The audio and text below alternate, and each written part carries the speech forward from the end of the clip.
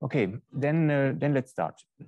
Today, I will do a very short reminder of what MLP is, and then explain how we do recursive processing.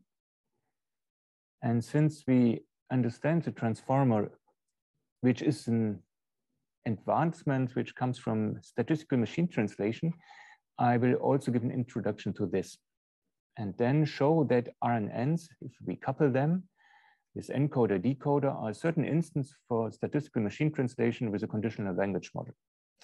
And this explains why they are used exactly the way they are used.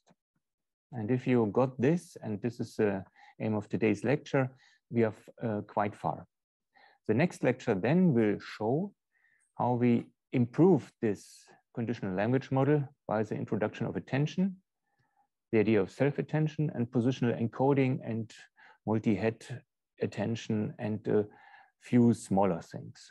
And then you have all elements of the traditional transformer at your hand. But the main thing of understanding, and I learned this also from Christopher Manning, is to understand what statistical machine translation did and how the people wanted to make this work. Okay, then what will we learn today, see today? As I said already, a short recap or reminding of what we do with MLPs, multi-layer perceptrons. I do this because I want to be always self-contained. We have had a certain break with regard to my lecture, and I want you to directly enter it from the very beginning. And then I train with you the recurrency, and then we go to statistical machine translation. We have also prepared a completely new slide deck, about 200 slides. And from these, we will show you today about the first 100. No worries, most of them are animations, are not so much. They will be on our web pages. The news version will be there, I would say, this evening or tomorrow morning. And for those who do self-study of deep learning, I would like to give short advice. Start, if you try to understand from ground off with logistic regression, then neural networks, and then come a few parts like support vector machines, decision trees, and Bayesian learning, which you don't need. After this advanced NLPs here, you directly continue with recurrent neural networks. They directly connect to each other, these slides. They are separated here because the introductory course does not contain deep learning. But if you want to recap this, don't be confused. Go from advanced multi-layer perceptrons to recurrent neural networks. Okay, and this is what I will do very, very quickly.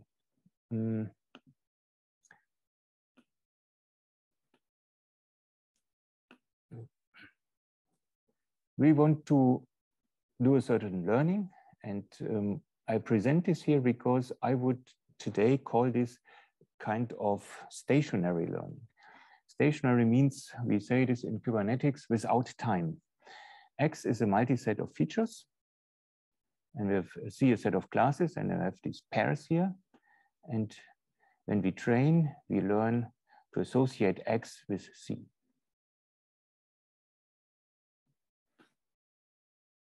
And we then get such stationary situations. That means these points are there and they do not move. We have green points and red points, and we separate them. And what we finally do is we do some kind of regression. And what recurrent networks do, and they put this regression into the time dimension in addition.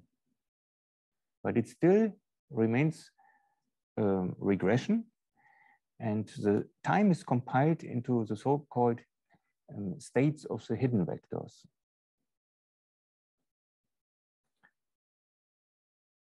The architecture which we have is more or less the same like we see here, 3 layers. And we have some input, here you see the input, we have the hidden layer, one hidden layer, and we have the output. And we are working with 2 matrices.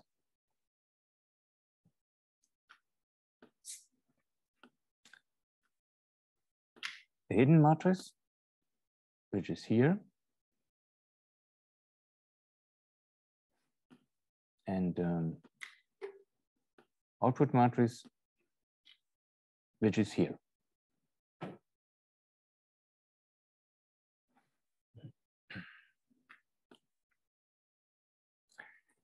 We then take this as a standard function and compute this value. It means we plug in the values, the x in this time, in this case, and compute this function. Normal function computation.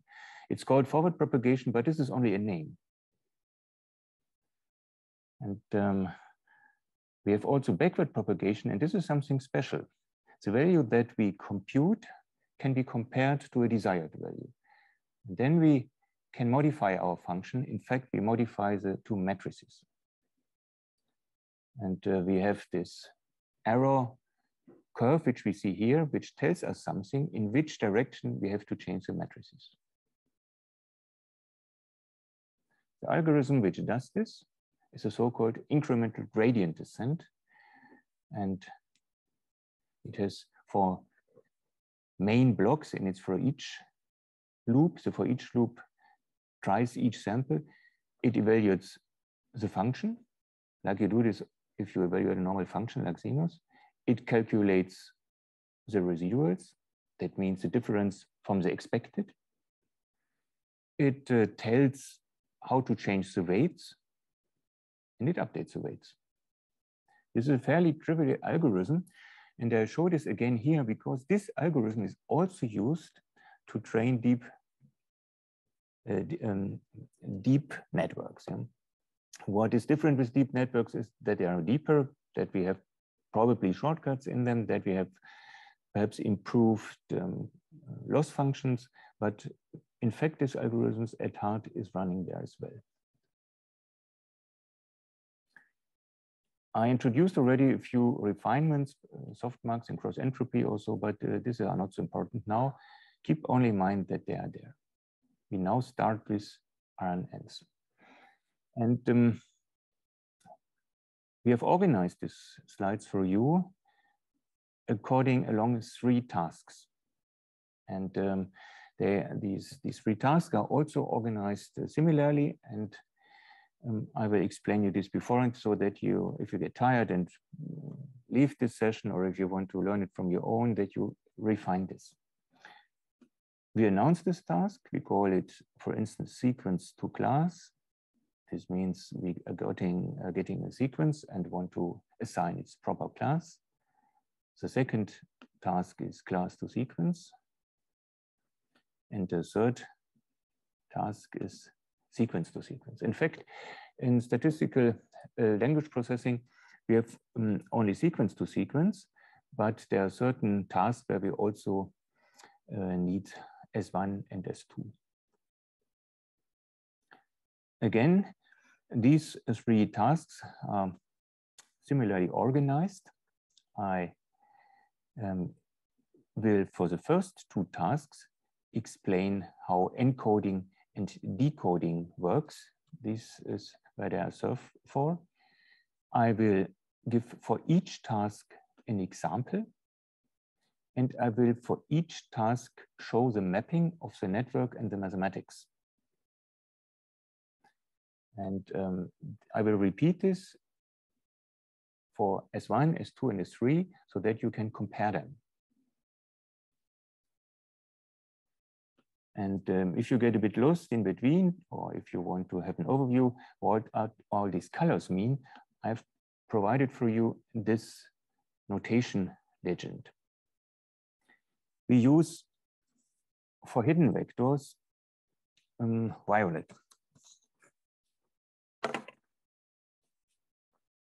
Hidden vectors are these here. Yeah. We use for input vectors gray.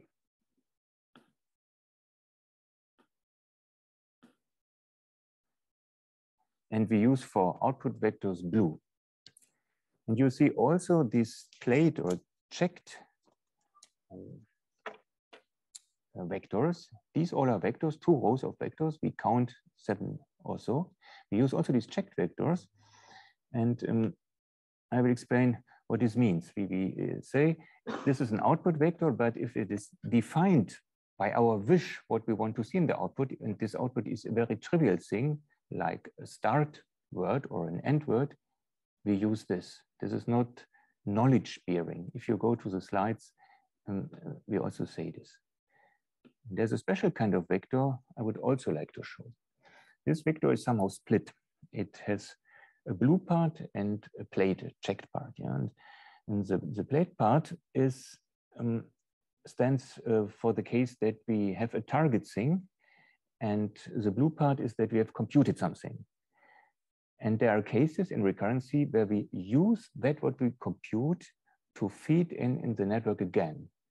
And in this case, we have the choice between to feed in our computed value or to feed in the target value. This is very intricate what to do from a learning perspective. Normally, I thought at the beginning that it's always good to feed in the target value because it has not an error. But if you feed in the computed value from the incomplete network, you can speed up the learning process. What to feed in is not so easy, but you will see this here, that there are places where we can feed in something that we produce, and this can be the target or our computed output. Okay. And these lines here indicate that there are the matrices. And in fact, although it looks that there are several matrices, in fact, there are only two. These WH here, and this WO here. And what we see here is an unfolded version of the network, and I explain how this emerges in the next few seconds. You can take your time. This is completely explained, what I've told you. It's also written here on the remarks, and there are examples given, and there you can read this. But for now, it's okay that I go over this, and you need to keep in mind the hidden vectors. These are the violet ones, and they are the most interesting thing in our network computation. Okay. The first task, this is something which I introduced a few weeks ago, but now with improved slides, I will repeat it again. We are giving a sequence, a sentence, for instance, and we have to find out its sentiment. Yeah, we learn this from examples. We have examples where we see a sentence and we see its sentiment. For instance, I love my cat. Here, I see this here is a nice sentence, and I give this sentence, let's say, so a positive sentiment. Yeah. And from these things, I can learn.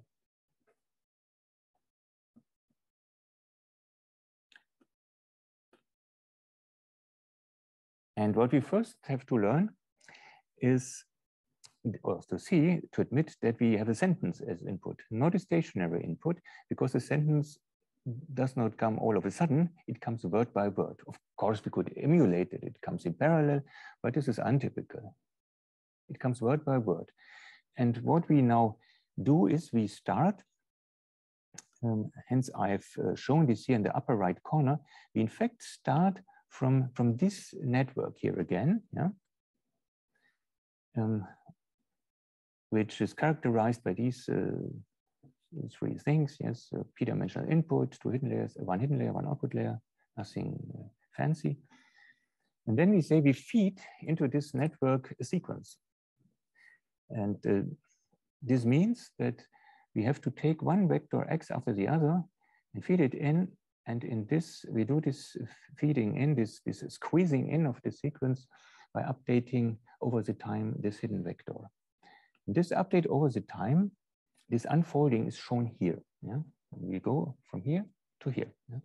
And here you see the entire matrix again. Yeah? We have still only one hidden matrix, but now we have it at different time points. You can think of it that there's a certain fixed memory place where the matrix is living in there, and over the time it changes. And during this change, we compute different hidden vectors, and the speak is, it is called, we encode the input sequence into this hidden vector. This hidden vector will later become the encoded condition of our input. The last hidden vector takes it all. And this will also, you now understand why this is a problem, in fact, which you see directly here. If we have a very long sentence, the last hidden vector takes it all means, and that the longer the sentence is, the easier we will forget about changes that happened all during the time. This is a so-called vanishing gradient problem. Anyway, we will later see how this bottleneck can be overcome with attention, but for now it is important to see that we encode step by step our knowledge here.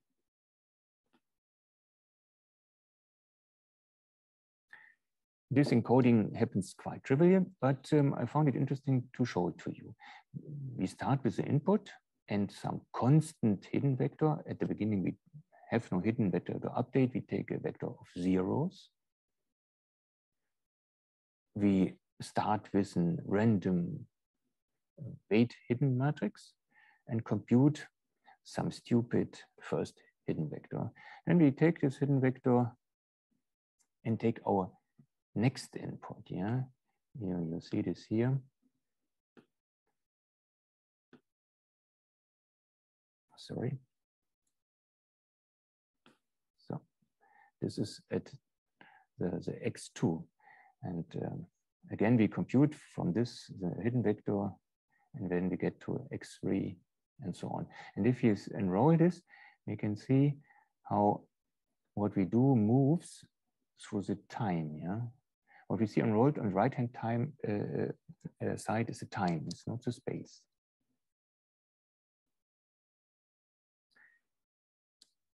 We will now use this machinery, or let's say this architecture, to solve our problem. We are given this task. We have here, we see 5 example sentences. This is our database, and from this we learn. And the vocabulary which you see here, this is not written by accident to show you, these are our words. This is important to see that only these words which we see here, which we use here, are recognized by the network. That means if we work with our network, we can understand, in quotes, only, and produce, in quotes, only these kinds of words. And all other words which we might encounter are out of vocabulary. You might have heard this out of vocabulary problem. There are things to work against this. The easiest way to have a really big corpus, not only these 5 examples. But with these 5 examples, already this works. We will put each word that you see here.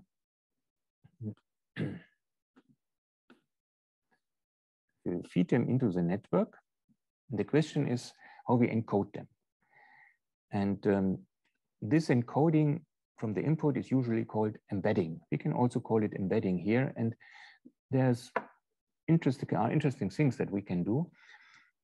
I will show here, we will show here a very simple embedding, the so-called one-hot encoding.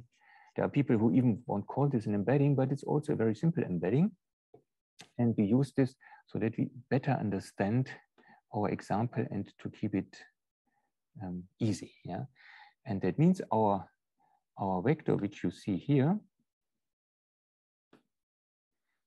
can be formalized or embedded with these 4 hot encodings. And in this one hot encodings, you see zeros everywhere and at one place a 1. And this 1 indicates the word in the vocabulary. And the word in number 11, yeah, if I have to count this, 1, 2, 3, 4, 5, 6, 7, 8, 9, 10, 11, should be I, yeah? And in this way, we encode the entire sentence. I show you this because to remove all, let's say, hidden knowledge or all magic, because there is no magic at all. This is what we see here. These 4 vectors then represent I love my cat. Of course, these are only numbers, yeah, but they represent this. And that we understand them as the semantics, like we use them, is only in our mind. This is a pure illusion. The output is pretty clear. And we have for each example information whether it's positive or negative. Yeah. Okay. And with this, I connect this now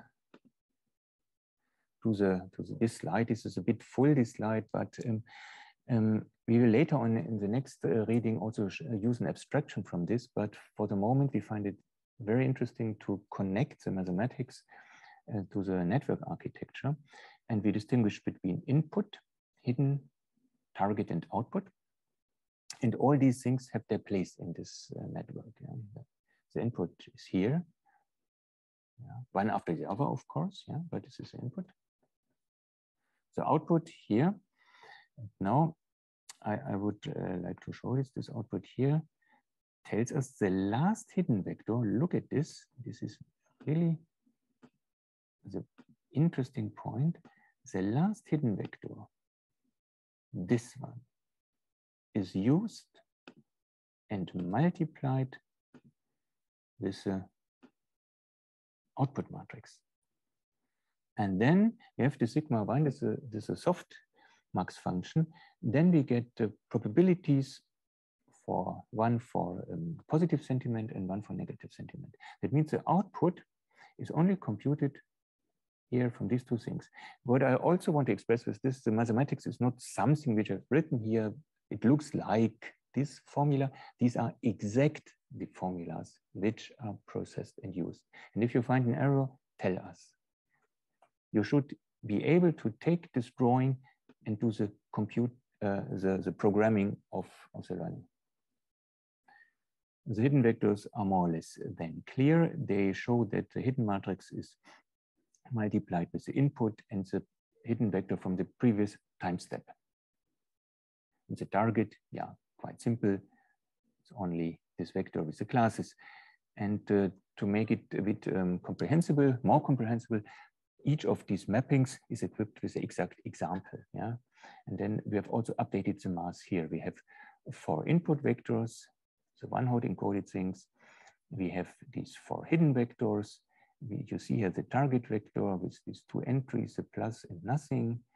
And this is exactly the thing that we use. And this does the job. And with this understanding, you see that we have squeezed the time by subsequently processing the inputs into this last hidden vector, which is a condition which we will later use in the encoder-decoder coupling. A bit background information. Important for me is this. We use exactly the IGD algorithm as before. It has a model function evaluation, the calculation of the residuals, the derivatives, and then we do the update of the vector, and this is one-step in gradient descent. That means all mechanisms that you learned by now are applied in deep learning as well. And the next slide is not very well designed. I would like to skip this, but only to show you that we did not avoid to show the truth. Look only at this field here, please. What you see here is the computation of the network, yeah, the forward propagation and the input and the hidden states and the output. But the abstraction might be more useful for you. Okay. Having given you this introduction and a short recap, we can now go one step further, and we will do this. We go to our task.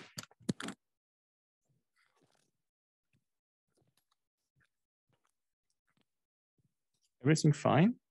Can you hear me? Yep, we can hear you. Yeah. Okay, sorry. Yeah. I hope this was not too annoying voice and noise for you. Everything's good?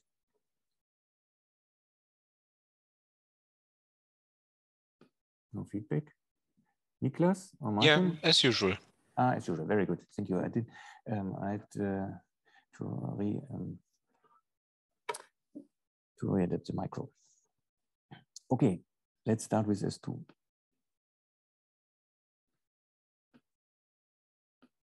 S2 is more tricky. You will see this. And while S1 was clear, we accumulate the time and then have one signal. S2 is more tricky. And the reason is the following. The reason is that we do not only input one signal here, a positive sentiment signal, and then get the entire sentence. No, we put in at the beginning the positive signal, then the positive signal plus the I, then the positive signal plus the I plus the love, and so on. We do this something that is usually done in so-called language models, and I will illustrate this now step for step, and we have also prepared the slides that you see this. And I find this class to sequence things is a more trickier part of the encoder-decoder machinery. Again, we start with this network because we use this trivial MLP network. But instead of adding the time here at the beginning, we now add the time here, the sequence at the end. And what happens then is during computation, we produce with a network a first vector here. And then we use this first vector here as input and then compute the second vector. And so on and so on. It means all these vectors that we produce become at some point in time also our input.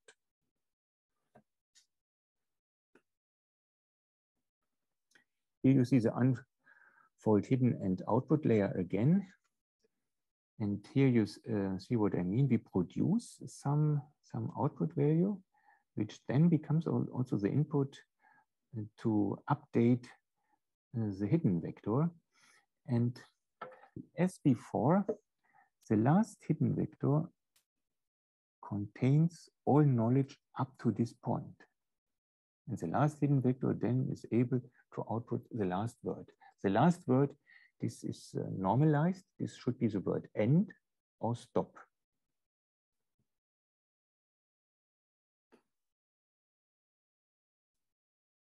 Here's some background, which I have probably told or not. You can read this if you go through your slides on your own.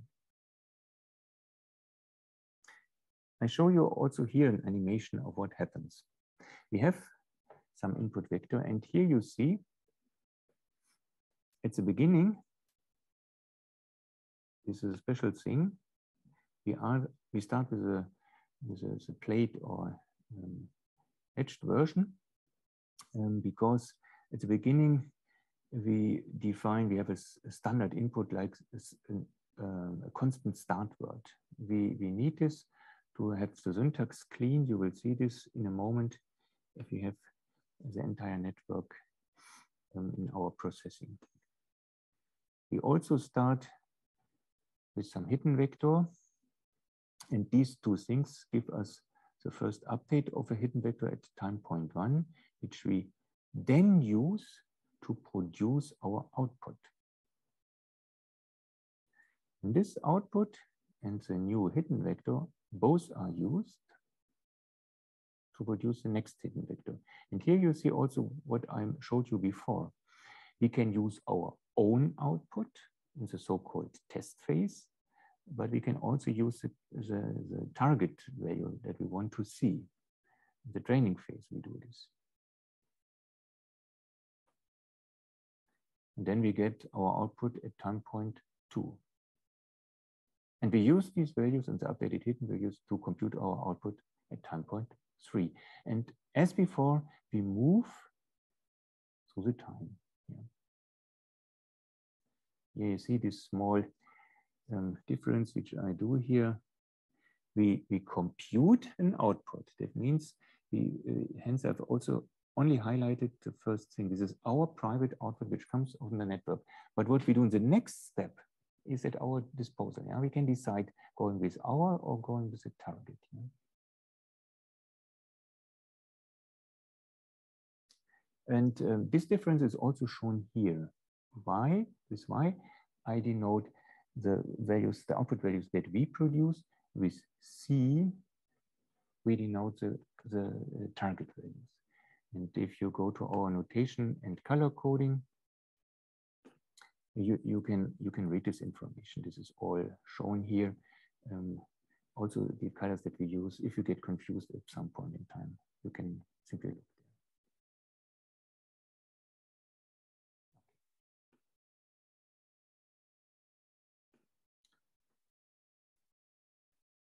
there. Well, how can we solve a problem now with this? Again, we have a knowledge base, and this knowledge base, this data set D, we can stick carefully to our letters. This is D, yeah, the famous data set D. This has examples where we see a sentiment and a sentence associated with this. And the idea is not that a plus generates this entire sentence. This would not make sense. Look, this is not a function. A plus cannot create this sentence and the second sentence. In fact, it is more intricate. A plus might hint us to a word which is very positive, for instance, I or cat. And with these two things, a plus and the I might think, what is the next useful word? And this could be love, or plus and cat, the next word could be dog. No, not dog. We have a vocabulary as before, and we can only be within this vocabulary. That means if we invent or produce these words, they have to be from this vocabulary, because we train our network with this vocabulary. And don't be confused at the beginning. The input now changes and is increasing, and I've animated this a bit. We do not start with X only. Let's highlight this X. Is this plus? We do not start with the X only. We start with the X and the constant start word. And with these two things, with these two vector inputs, yeah, we have the one hot encoded, not a problem, you know what it is. We can produce the first output. And then we take this output. Here you see, becomes our input. And now you see the recursion here, and we produce the second word, and so on. And when we train such a system, we say we expect at our last word the word end. This is not a problem to add here in the training set. Oh, sorry, the key was not correctly connected.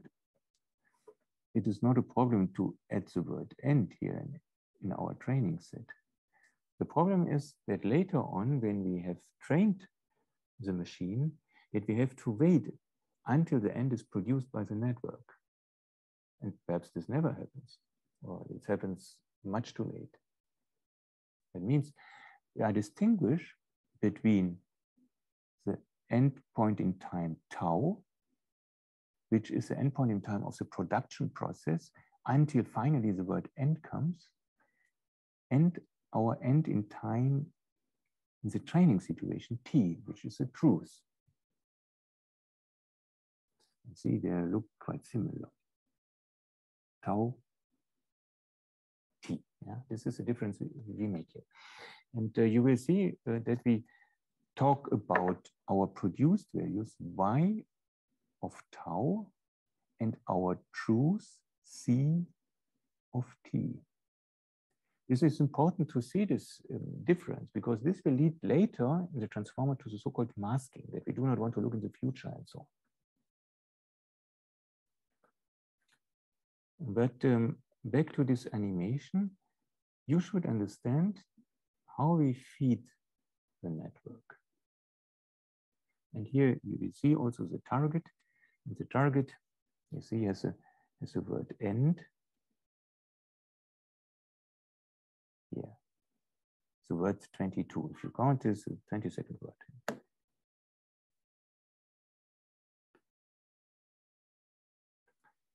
And again, I will show you the mapping between the network and the mass. And you can compare this to the mapping which we had before. In this task, we have now the mapping from class to sequence, which is a bit more tricky.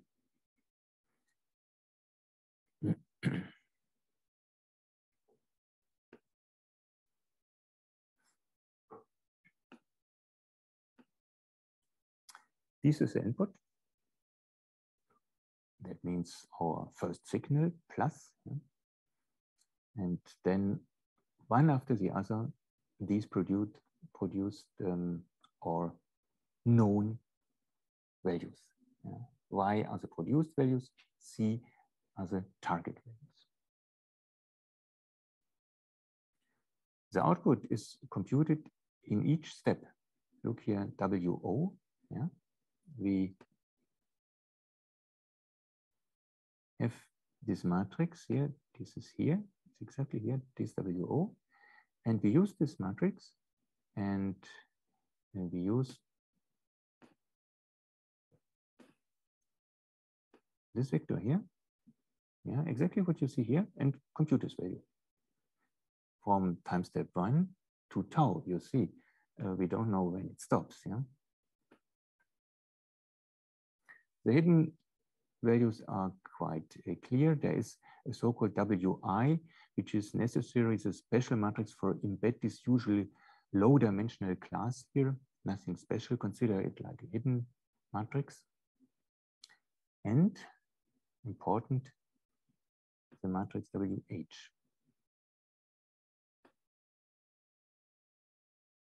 This matrix WH can get either, as you see it here, the input from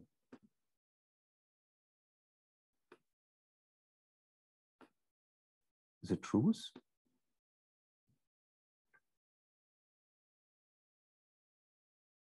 or our computed values.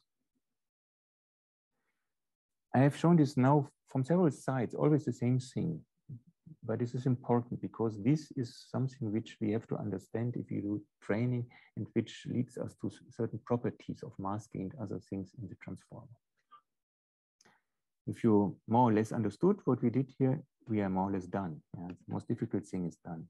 The target is quite clear. The target is given, my sentence which I want to have, and the last word of the target is always the same like the last word of is our output, the word end. Here you see it illustrated with an example, also the updates here with the numbers. We start with the very first input of the plus and the start, which then gives us a first output, which then is added to the input and so on. And finally, the input consists of x up to y at time point 4. The output, canonically, nothing special, I explained before. And here I see this green color indicates this, that we feed in the target, but we could also feed in our produced output. And to remind you that the machine can output anything, I've also output something different here. Cats love water. And you see the sentence produces the end one too early, and the whole sentence does not fit. But you might have seen this already with Niklas and the prompt engineering thing. It is one thing to train a network. It is another thing to let the network produce things that you want to see.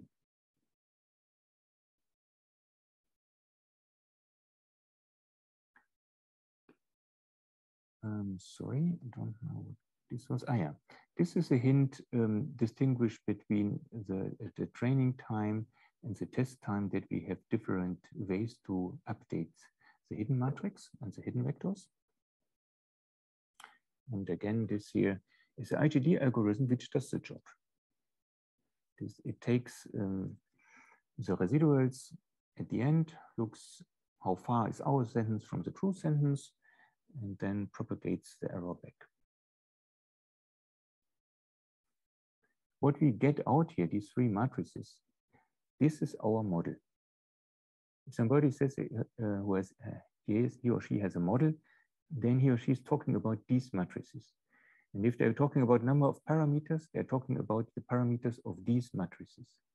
And you can stack them, you can make them bigger, you can embed the sentences in several thousand dimensions. And this is the reason why that these number of parameters go up in the millions. This here is our model. Okay.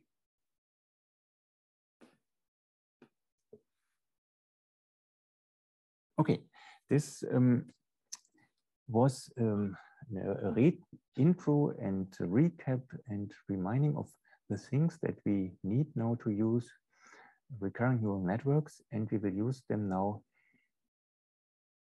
at the place where they in fact come from. What I've trained or showed to you was the encoding and decoding, but actually the first RNNs that were built were directly built from statistical machine translation. And this nice splitting in these two parts was not so obvious. I will bring this now because I found it very enlightening, and I also saw that Christopher Manning found it also very enlightening. This is a taxonomy of statistical machine translation things. No, not of machine translation in general. Machine translation can be done rule-based. Yeah, you have rules how to do things. And I would like to point out this. It's a very good idea, and it's still an important thing to go into some intermediate language and use this to take Chomsky's idea that's the universal language in which everything can be translated. Very nice idea. It does not really work, but very nice idea. Then there is a big field of statistical machine translation, which is what is practically done, in fact, until today. Google's machine translation, Google Translate worked with this method until 2018. And we are talking usually about a word-based thing. Yeah. And what afterwards came, which is now the top dog and removed everything what was there, is neural machine translation. Perhaps you have heard about LSTM, a precursor of attention ideas, but in fact, the true thing is what we need is this here, recurrent neural networks. And if you see how modern these things are, then you understand also how difficult this is to get track with this, because there's no months where no improvement, which does not pass without any improvement about this technology. It's also for us quite difficult to keep to follow this development, and we discussed this quite often in our group, and we thought it is good to understand not the last details every week, but to have a very good understanding where the mathematics comes from, because this will not change. And if you have understood this, you can also follow the new developments. Yes, new machine translation can be understood if we understand statistical machine translation. And this was an insight I got from Christopher Manning again. And the statistical machine translation has the idea of a so-called noisy channel.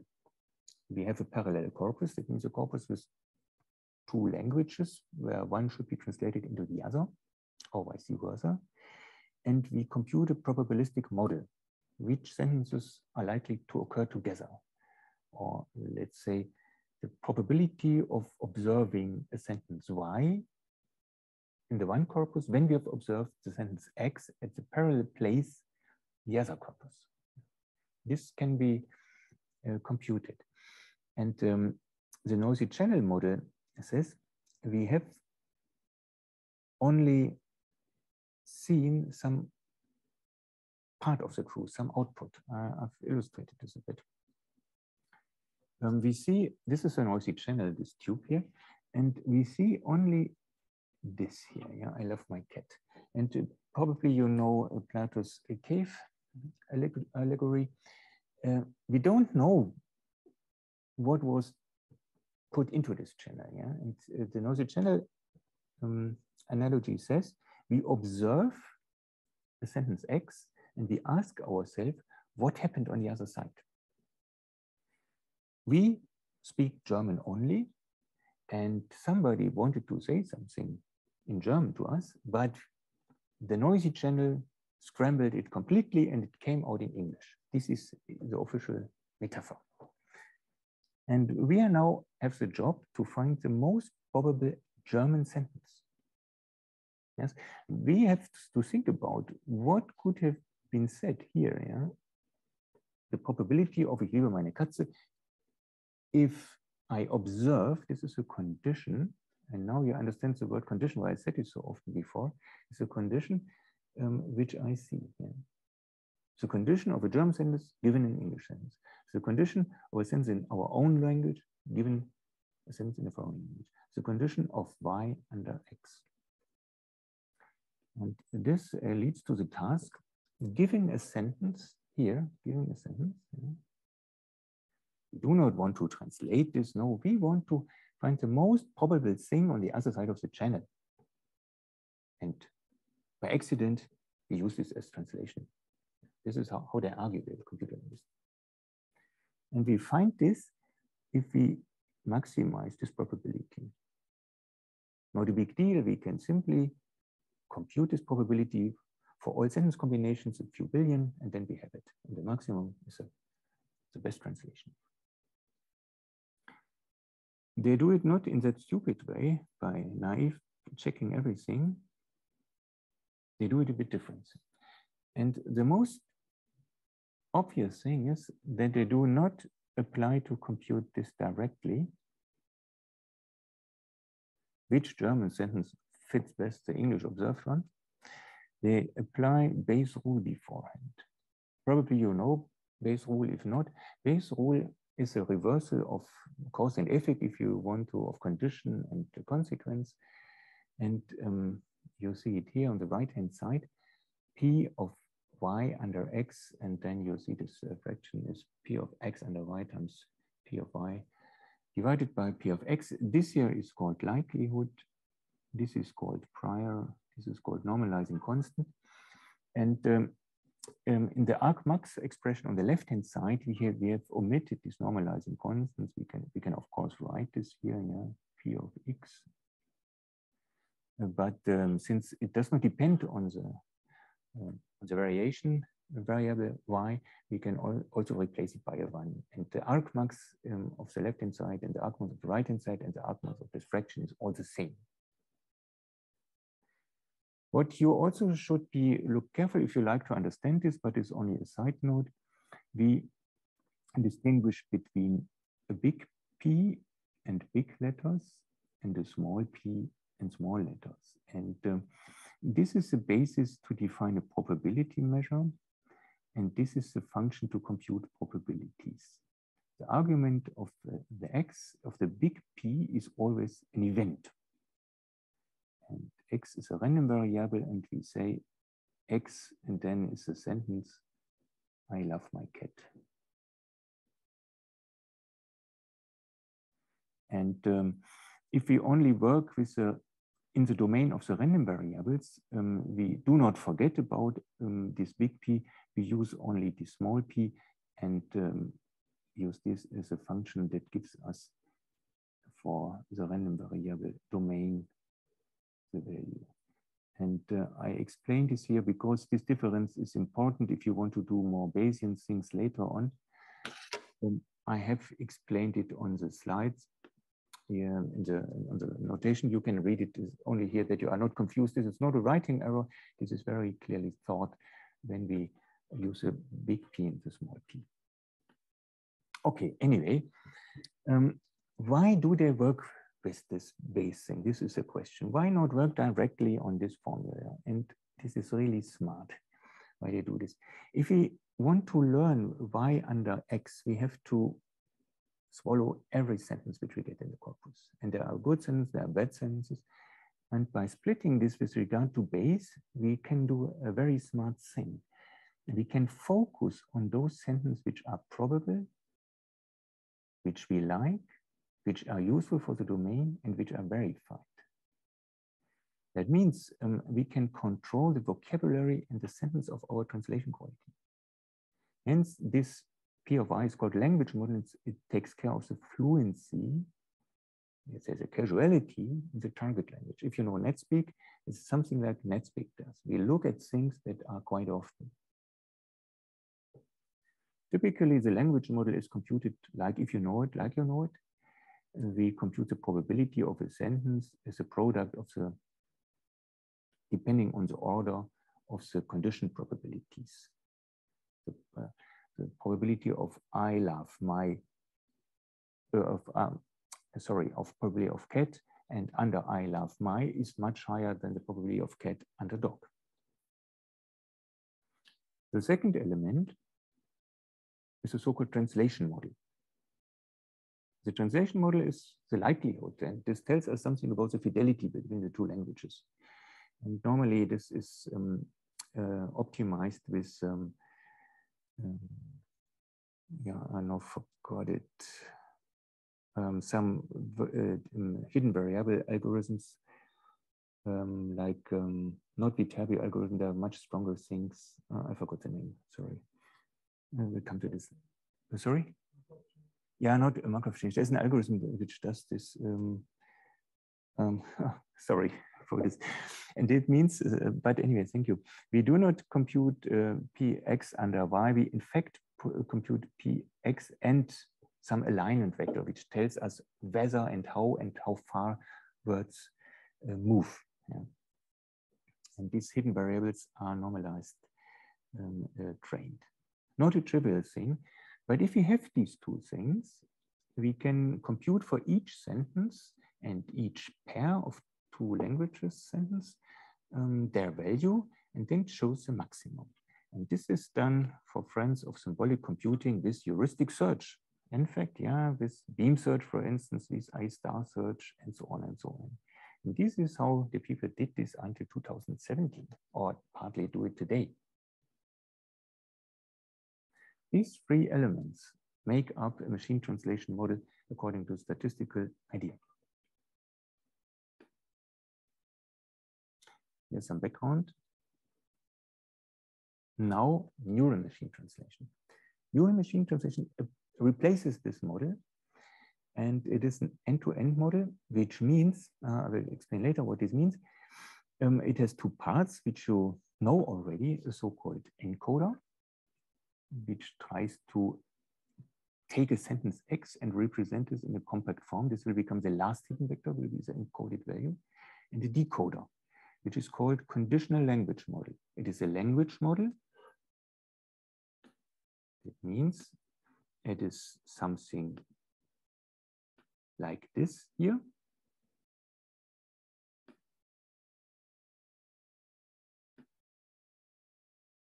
Something like this. And now don't be confused. You see here a condition as well, but this condition is not meant. With a conditional language model, it is meant, it is conditioned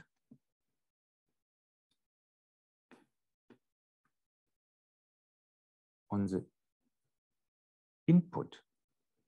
That means on the vector, hidden vector here, on the RNN encoding. And the optimization, the loss minimization now is done as a whole, means end-to-end. And I have given one note on end-to-end here, because this is always a bit confusing. End-to-end is not an architectural feature of this network. Every network works somehow end-to-end. End-to-end is a philosophy to say we do not apply the paradigm of divide and conquer and consider input-output example in an indivisible manner. This does mean end-to-end. And this translates now as follows. We see here the noisy channel model. And we were wondering before, if I observe I love my cat, then I encode I love my cat here in this vector here. And then I train a decoder. Yeah, it's also called decoder. It fits very well. Here on this side, which finds the most probable sentence which could have been on the left-hand side. This is the idea of a neural machine translation. And this is done in end-to-end, where this directly computes y under x. It's not a splitting with base ruled anymore. I will also show you this because this is very insightful to understand this. This is really a move. And this move didn't work a few years. This was not the first time in 2019 or 17 when they tried this. They tried this years before. But the few smaller things that they did to the transformer brought the breakthrough. We directly calculate this. That means y under x is y1 under x times y2 under y1, comma x, and so on and so on and so on, until y tau.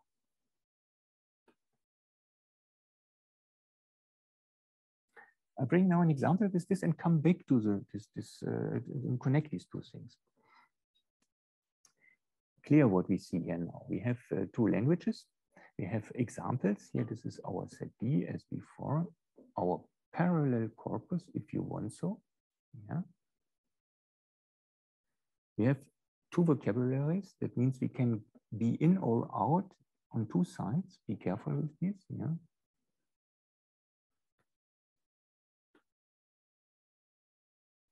Our input looks quite pretty like we saw the decoder thing. Yeah.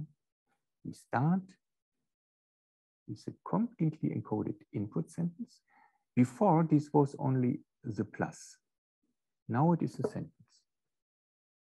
And then we produce one word, and this will become the new input, and so on and so on. It means the only difference to before is that we, instead of the plus, encode the entire sentence. It's more or less a repetition of the slide before. The target is clear. Ich liebe meine Katze soll rauskommen. Yeah, should be the result. I love my cat is what I observe. This soll rauskommen means is the most probable sentence.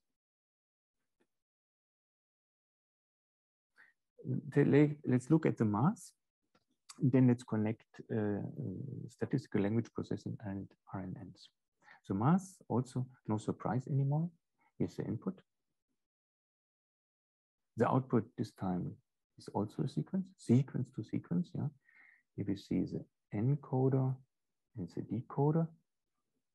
And take the word for serious. The decoder in statistical machine translation was a heuristic search process. This is replaced by a search which we do with training.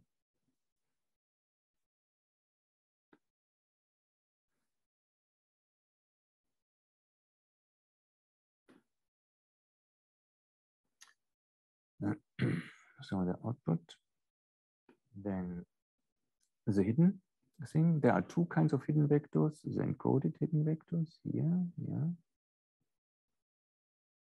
And the decoded hidden vectors here. And in the middle, they join, yeah. This vector contains the knowledge of the input sentence. And this vector is decoded. This is official speak. Yeah.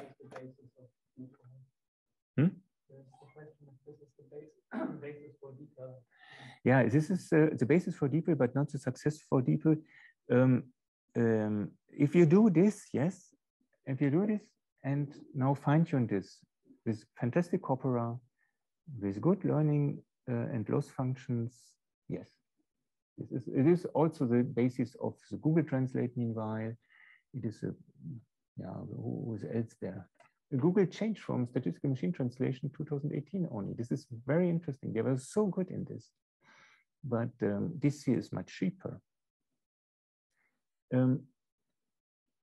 With this knowledge which I give you, you cannot beat DeepL, but you are able to understand how they do this, and then you can work there, or you can think about, or you can read the high-end papers who show you which level of stacking in the transformer, or which number of multi-heads, or which kind of attention computation you do. But first you have to understand this here. And I think with the statistical machine translation, it becomes quite clear.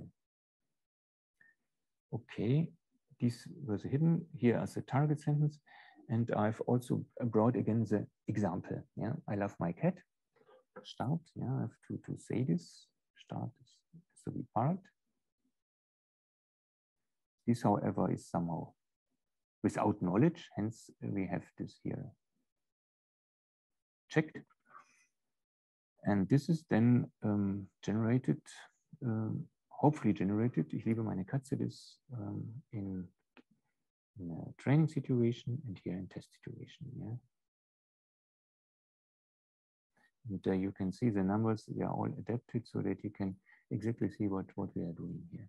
It means again here, this figure does not only show the mass, it shows also part of the algorithm. Here's some background. I jump over this.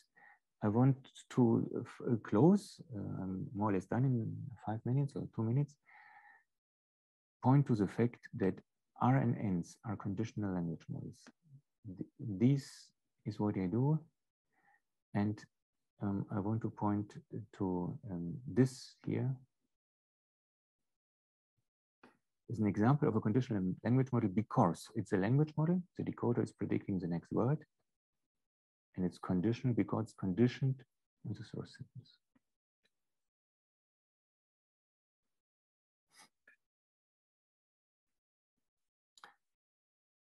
It's conditioned on this vector. And this vector will play a role in the next reading when we talk about attention.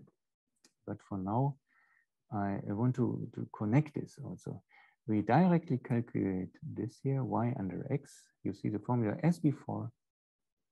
And you directly see what we do here in the network here is a complete mass.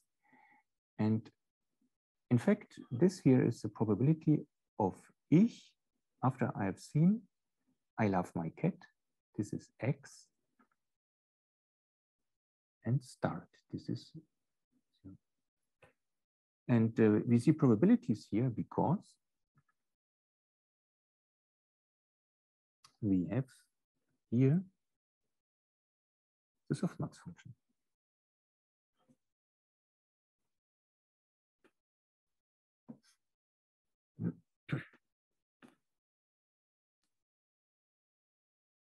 This is the probability of ich under I have seen that. This is the probability of Liebe after I have seen blah, blah, blah. This is the probability of end. And we should understand this, that this approach, this whole thing is a replacement for this here.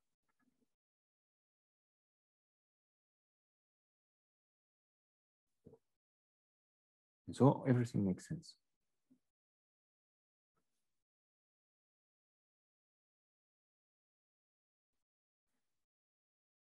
Okay, looking, are there still slides to show? Sorry. No.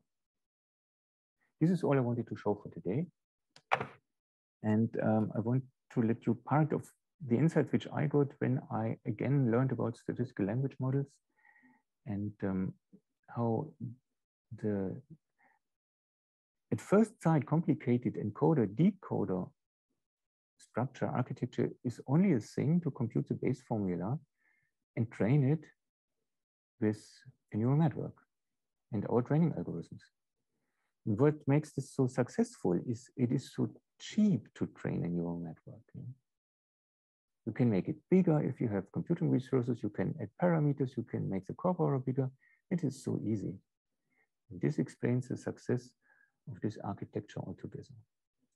This architecture has a problem, which we will address next week. This architecture has a bottleneck here. It's the first problem. And the second problem of this architecture, it takes time. If you have a long sentence, we can only start training after you've seen the input. All things will be repaired with attention and self-attention next week. Okay, then I can only say thank you for listening. We are done for the moment. And if there are any questions, you're welcome.